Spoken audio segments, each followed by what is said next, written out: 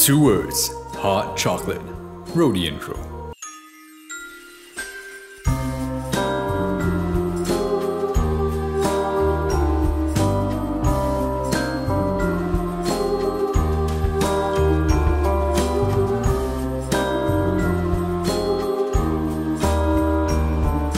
Hi guys, and welcome back to our fight against the frigid cold. We've just covered how to make a hearty winter minestrone soup last week, and today we're going to learn how to make a super thick, rich and creamy, Italian-style homemade hot chocolate. This hot chocolate recipe is so thick, it will coat our entire mouth, and it's going to be the perfect companion as you curl up under your blankets. Now before you run off, don't forget to subscribe, turn on your notifications, and drop a like and comment too.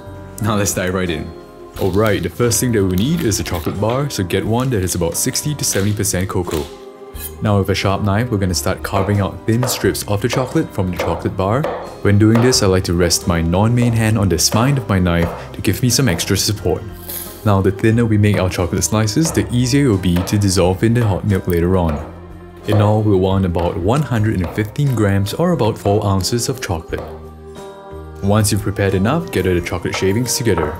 When you're done sneaking in a few bites, use your hands and gently rub the chocolate shavings together to break it down into smaller pieces. With the back of your knife, you can now scoop up your chocolate shavings and place it into a bowl. This method helps to make sure that you do not dull the edge of your knife. Now let's set the chocolate aside. In the measuring cup, we're going to pour out 1.5 cups of whole milk. Now we're going to set aside a 1/4 cup of milk, and to that we're going to add 1 tablespoon of cornstarch.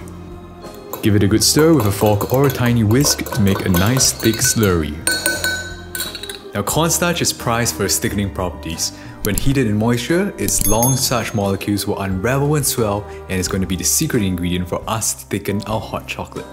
Now let's add our remaining milk to a small pot, about 1 to 2 tablespoons of white sugar depending on how sweet you want your drink to be, and a tiny pinch of salt. Now we're going to grab a tea strainer like this, and to that we're going to add 1 tablespoon of cocoa powder. Next, we'll use the back of the spoon to pass the cocoa powder through the strainer.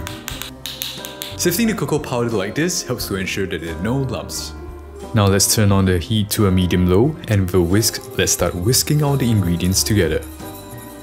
When the milk is just about to come to a simmer, add all your chocolate shavings into the pot. You should notice your chocolate starting to melt, but we're going to use a whisk to help it along the way. Once our chocolate is completely dissolved, we're going to add our cornstarch slurry into the pot. So with one hand whisking, we're going to slowly pour the slurry into the pot in a gentle slow stream. Continue whisking for about 2 to 3 minutes, and make sure that you don't allow the milk to come to a full boil. Very soon you'll start to notice that your milk will start to thicken. You will know you're done when your milk turns into this thick, luscious and creamy hot chocolate. So let's turn off the heat and remove the pot from the stove because it's time to serve. Now pour your hot chocolate into a cup, preferably one with a hand though because it's going to be really hot.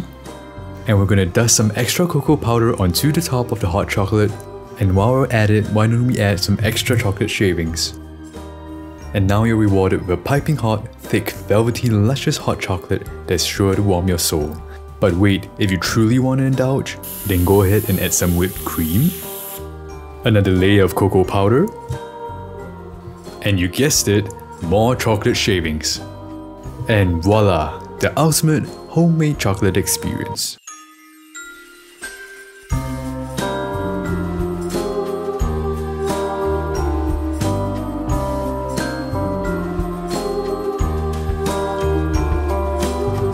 Haha, now this is what I call a hot chocolate.